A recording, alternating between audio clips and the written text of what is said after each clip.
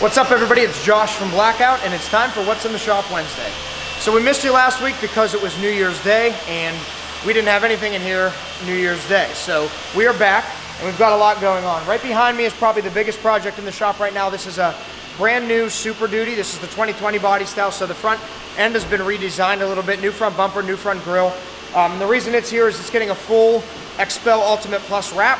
Every square inch of the white paint that you see is going to be covered in the clear protective film. It's also getting a ceramic coating on top of that, and you've heard me say it before.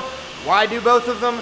Ceramic coating works just as well on top of film as it does on top of paint, so that means easy cleaning and a really awesome shine from the film and the paint.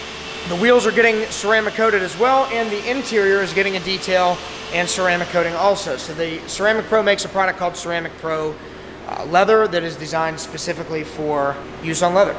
Over here we've got a Chevy Impala, and this car is here. This is a 2-year maintenance checkup for CeramicPro, so I believe this one got a gold package, and there was some watermark etching and things in the top of the coating.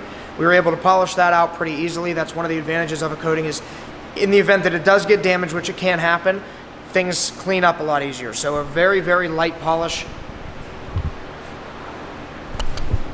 A very light polish was able to take care of that for us.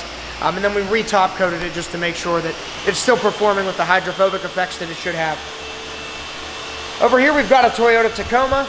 This truck is here for a cat skin, as you can see. There is no interior in it. We have the seats out. They're over there. We'll show you that in just a second. We're doing a custom leather interior from cat skin. What that is a new seat cover. So it's not something that goes over top of the existing cloth. We actually remove the cloth and install new leather on top of it. And Patrick is working on a Mercedes CLA 250. This car needed a paint correction very badly. Might be able to catch, I think that front door still needs done. A lot of work in this, but it's coming out really awesome. It looks like a mirror when he's finished. So not very many things that were deep, just a lot of very hazy, weird looking scratches on the surface of that. Aaron is working on a remote start system. He's got 4 or 5 of them today, I believe, and this one's a Kia Forte Coupe. It's getting a starter. We've got this Indian, it's still here.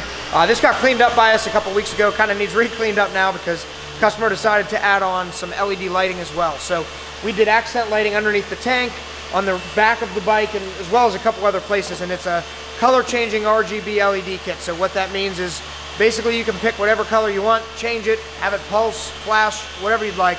And I believe this one is controlled from the phone app also, so that's pretty cool. Frank. Yes, sir. We've got Frank. How's this coming? Pretty good so far. Awesome. So he's working on the cat skin interior that we were doing on the Tacoma. This is a gray main body color with a red accent piece that's going to match the exterior color of the truck really well. We also have red stitching on there, so that's pretty cool. As you can see, cat skin gets very intense. You got to rip a lot of things apart on the interior. These seats have to come the whole way down to the frame so that we can rewrap the foam pads. Terrell is working on a really nice looking Super Duty here. This looks like it's brand new. Terrell, what are you tinting on this thing? Whole cab? Hello. Tin the whole cab? Yes, whole awesome. cab and a visor. And a visor? Yes. Cool. What film? HP 20 up front, HP 5 in the back with a HP 5 visor. Cool. So that's our HP line. It's from XPEL. It's a metallic film, so it has metal in it, but it will not interfere with GPS signals and things like some of the old metallic films will. It also does not look reflective. It is a straight black look.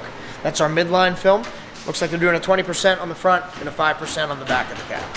All right, we're out in the back lot. We've got a Jeep Grand Cherokee. This was here for a remote start system. I believe that's the factory integrated option that starts the car by pressing lock 3 times. Collision Shop sent us this Toyota Camry. It was apparently in some kind of an accident, and it needed a partial fender and partial hood replaced with paint protection film, so we took care of that. This Acura was another one of the remote starts that Aaron already put in this morning. Then we've got a Tesla Model S. This is the P85, and we did a ceramic coating on this. I think it was 2 years ago. This gentleman has a few vehicles that were ceramic coated by us, also some paint protection film on all of them, I'm pretty sure. And this one performed perfectly. It's 2 years old. The gentleman drives the car a lot, and the coating performed like the day that we did it. So that's what we like to see. It means he's taking care of it very well, and he's getting out of the coating what he should. We got our loaner car. It just came back today. It was out last week. And we have a Toyota Tacoma, another one. This one is here for a remote start system. It is done as well. This is a dealership car.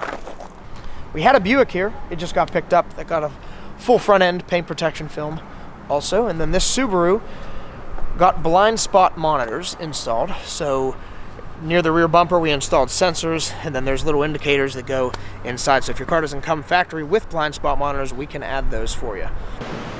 That's it for What's in the Shop Wednesday today. Thank you very much for watching. Be sure to tune in next week to see what's going on at Blackout.